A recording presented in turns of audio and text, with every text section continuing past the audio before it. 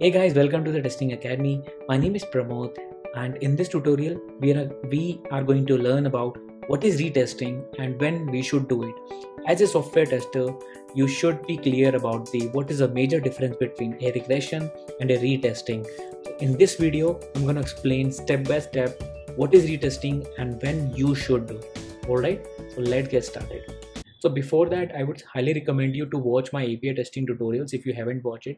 Do check out the Selenium interview questions and answer tutorial. I have made a series of tutorials around it. If you are interested in Cypress, definitely do check out the Cypress tutorial also. Okay, so if you want to get some more, if you want to move from manual to automation, I have created lots of videos around it. I will highly recommend you to check these videos also. Right? So what is retesting? If we talk about it, basically means that testing a bug that has been fixed already. Okay, so most of the time, as you can see that what we do is that tester finds a bug, right? It logs a bug into a certain test management tool, and after that developer fixed it. So when developer fixed that thing, you are checking that if the bugs is fixed or not, right? So this is known as retesting. So now the tester has to verify the bug, right? And this is known as retesting. This is how it's typically look like. So in the software testing life cycle, what we will have is that whenever any kind of bug or issue is found, you have to retest the functionality that is working or not, right? So when should we do the retesting? This is very important, guys. Trust me, lots of time people will try to confuse you with the regression and retesting. So this is the answer of that. So in the retesting, those test cases are included which were failed earlier, right? So if you are basically testing a calculator and if 2 plus 2 is failed, you need to rerun this test case rather than running the other functionality because the bug was there in this 2 plus 2 calculation, right? So retesting ensures that the issue has been fixed and the fix that the developer has made is basically fixed now. And retesting is done by replicating the same step that you have done earlier to produce that bug, right? So, and trust me guys, it's a planned testing with the proper steps. And in some test cases, the entire module is required to test, but yeah, we are just ensuring that the whatever the developer had made a fix, we are testing only those scenarios. Example of retesting, it's very simple one. For example, this is a simple form which is save and delete button. Now suppose that save button is not working.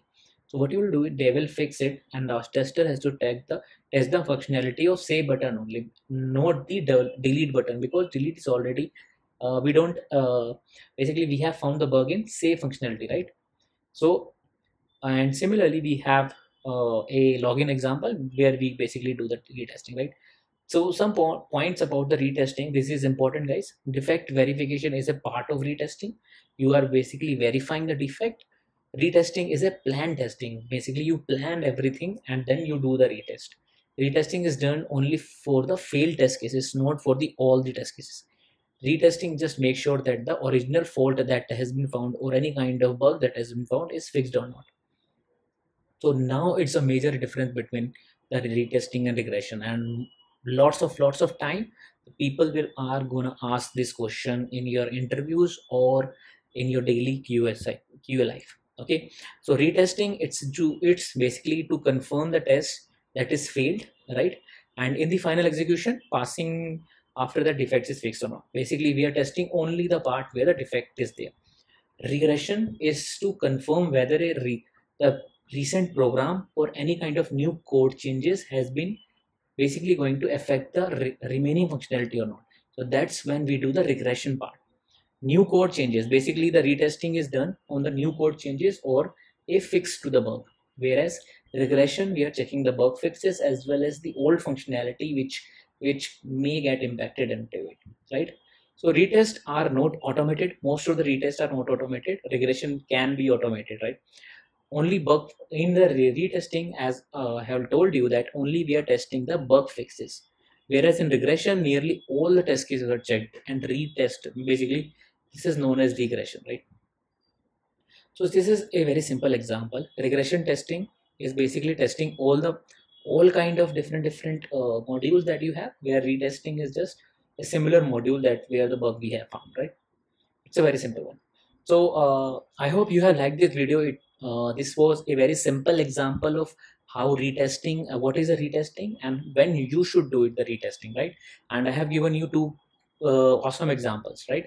So don't forget to subscribe. Don't forget to subscribe and like and share this video. I hope you have got a new information in from this video. Let me know in the comments what you think about it, and see you in the next video. Bye.